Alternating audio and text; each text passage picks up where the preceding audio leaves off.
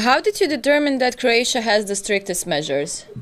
Croatia at the moment, on kind of all of the measures that go into the stringency index, ranks the strictest on our scale. And so when we add that all together, Croatia comes out at 100 on the index. There's a few other countries that are up at that level. So India is also up there.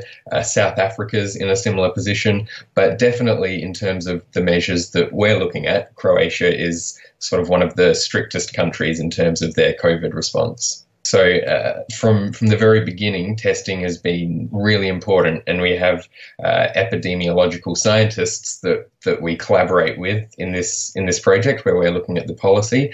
And yeah, the scientists have told us that testing is the most important thing to understanding the virus and to getting it under control. There's currently seven different policies that go into making the index and calculating the index.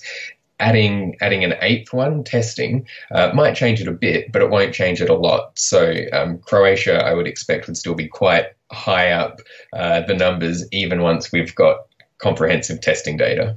But what we expect to see a few weeks later, after countries raise up their response, a few weeks later we expect that curve to start flattening out.